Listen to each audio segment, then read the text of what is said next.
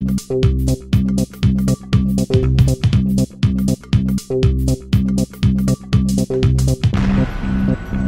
this tutorial, I'm going to show you how to add an image to the screen programmatically in Xcode.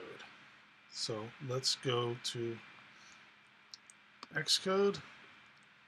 Alright, we're just going to go right into the main view controller, and I'm going to go into the storyboard, and I'm going to add a button to the screen.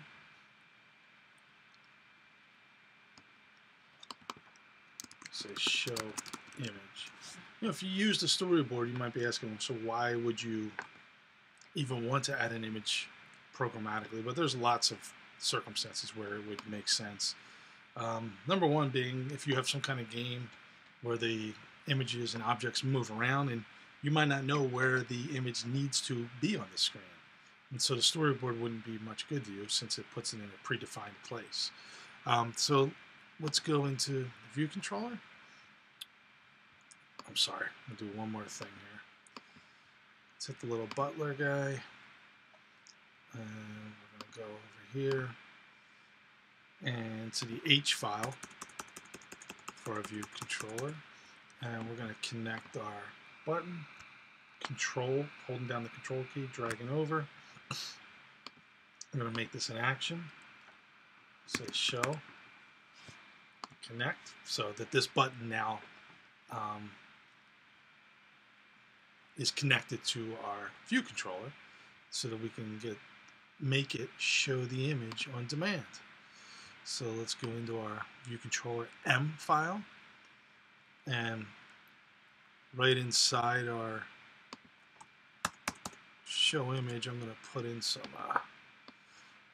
inside our show IB action, I'm going to put in some code here. I copied this code and let's go over exactly what it is. We're creating a UI image view. I'm calling it coin because that's what my image is, a coin. And then I'm going to, what this line here is allocating some memory and determining where on the screen it's going to appear. The first two here is your XY coordinates, and this is the size. Then we just make a UI image, and we say, what's the name of that image that we want to associate this UI image with? And then once we have that, we're going to set our UI image view to that image. Okay? And then we actually add the UI image view to the view, make it a sub-view of the view. All right, so that's it. So the last step is to actually add our image. I actually have this image of a coin here, the heads. I'm going to drop that in the supporting files. Pretty much put it anywhere, but that's a good spot. Really could put it in our image cassette. Dropped it in there, and let's go see if this works. We'll hit play. Bring the simulator over here. There you go. There's our image.